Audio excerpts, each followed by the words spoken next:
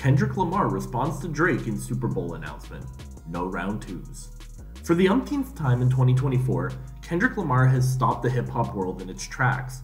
He just announced on Sunday, September 8th, that he will be the headlining act at the Super Bowl 59 halftime show in New Orleans on February 9th of 2025. In his announcement video, K-Dot even made a cheeky and downright dismissive reference to his victory in the Drake battle that raged on just a few months ago. You know it's only one opportunity to win a championship. No round twos, he says at one point in the video linked in the post below.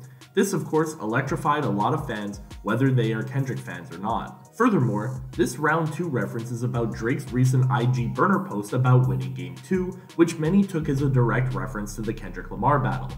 We don't know what he actually meant by this, though as a Game 2 can mean many different things.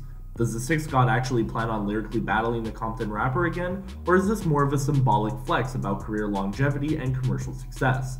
After all, anyone who truly thought that the OVO mogul's career would be over after this beef is delusional.